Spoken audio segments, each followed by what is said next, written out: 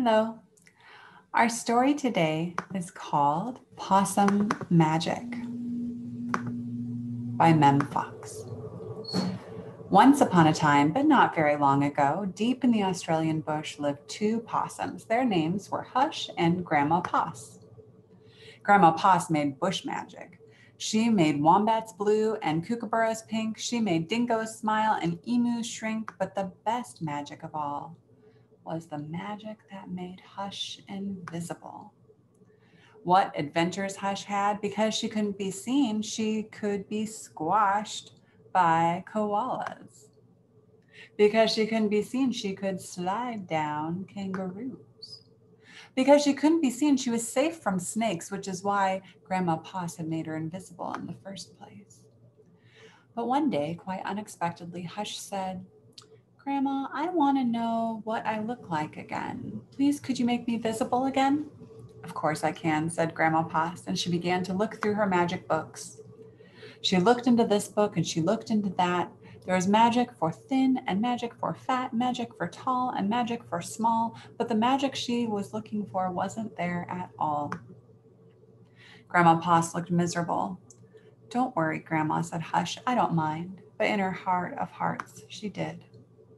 All night long, Grandma Poss thought and thought. The next morning, just before breakfast, she shouted, "It's something to do with food, people food, not possum food, but I can't remember what. We'll just have to try and find it."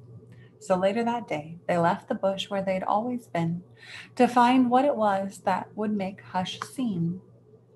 They ate Anzac biscuits in Adelaide, Mornay and Minties in Melbourne, steak and salad in Sydney, and pumpkin scones in Brisbane. Hush remained invisible. "Don't lose heart," said Grandma Poss. "Let's see what we can find in Darwin." It was there, in the far north of Australia, that they found a Vegemite sandwich.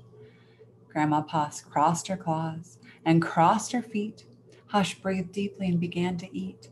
"A tail, a tail," shouted both possums at once, for there it was, a brand new visible tail. Later, on a beach in Perth, they ate a piece of pavlova. Hush's legs appeared, so did her body. "You look wonderful, you precious possum," said Grandma Poss. "Next stop, Tasmania." And over the sea they went. In Hobart, late one night, in the kitchens of the casino, they saw a lamington on a plate. Hush closed her eyes and nibbled. Grandma Poss held her breath and waited. It's worked, she cried. And she was right. Hush could be seen from head to tail. Grandma Poss hugged Hush and they both danced "Here We Go Round the Lamington Plate" till early in the morning. From that time onward, Hush was visible. But once a year, on her birthday, she and Grandma Poss ate a Vegemite sandwich, a piece of pavlova, and half a lamington, just to make sure that Hush stayed visible forever. And she did. And that is the end of our story. This month, the theme is healing. And I know that sometimes we all want to be invisible, don't we? Unfortunately, we don't have possum magic to make it happen.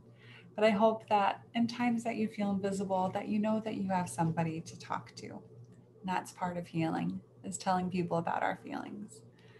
And if you can't talk to somebody else, please know that I'm here and I miss seeing you all. Please always feel free to talk to me. Thank you. Take care.